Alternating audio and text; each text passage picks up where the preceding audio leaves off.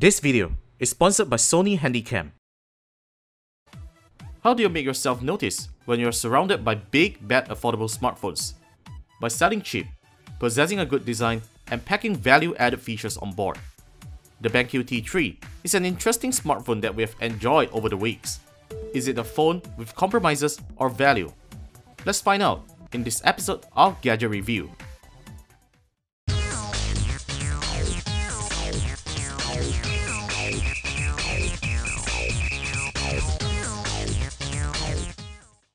With Chinese smartphone makers like Xiaomi and Huawei crashing the smartphone market, BenQ is certainly having a tough time keeping up the hype. However, with the T3, things might be a little bit different. Aesthetically, the BenQ T3 is far more impressive than most mid-range smartphones that we have come across. It is neither the thinnest smartphone, nor does it come with an aluminum frame.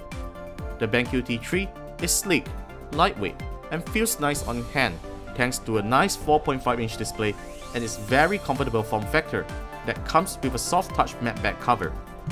Priced below 500 ringgit, the T3 is equipped with respectable mid-range internals such as 1.2 GHz quad-core Snapdragon 400 CPU, a GB of RAM, 4 GB expandable storage, 8 megapixel main camera, VGA front-facing camera, and a 1900 mAh non-removable battery. Despite having a lower Quad HD resolution, the display still looks good, at least under our eyes, though we really wish it could be a little bit brighter for better visibility outdoors. Color reproduction is really good for an entry-level smartphone and viewing angles are decent. BenQ's low blue light technology is also present on the T3, which gives a comfortable reading experience. The phone's loudspeaker also produces pretty decent volume levels. However, you are not going to enjoy music listening for long hours over them. We haven't been really impressed with BenQ's software experience back then.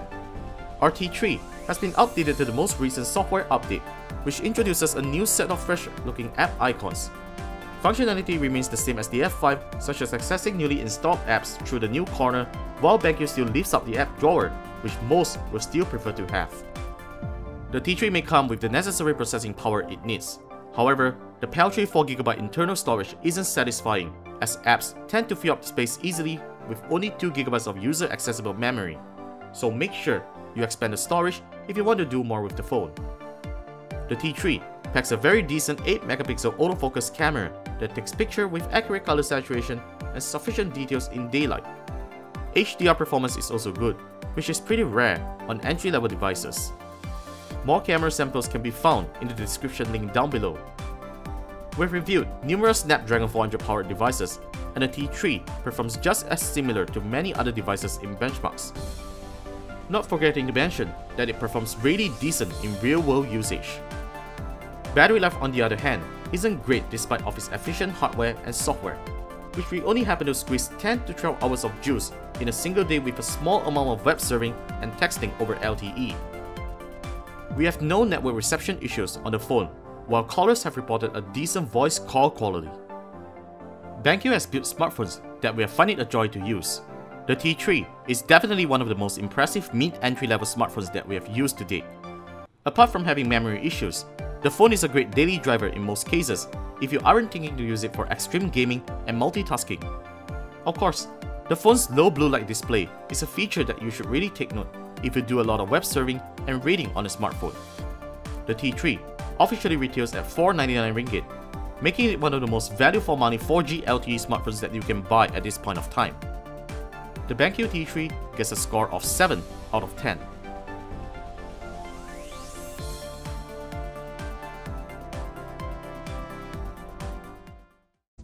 There you go, folks. This is the BenQ T3, and that's it for the video review. I hope that you've enjoyed this video and you would like what you saw. Do click on the thumbs up button and leave any comments down below if you have any questions, and also help us by clicking on the subscribe button right here, and follow us on Facebook, Twitter, Google+, and even Instagram at KLGadgetGuy to check out activities of us as well as other editors of KLGadgetGuy. We'll be giving you more contents this year, so stay tuned. I'll see you next time in our next upcoming video, and ciao! This is the BenQ T3.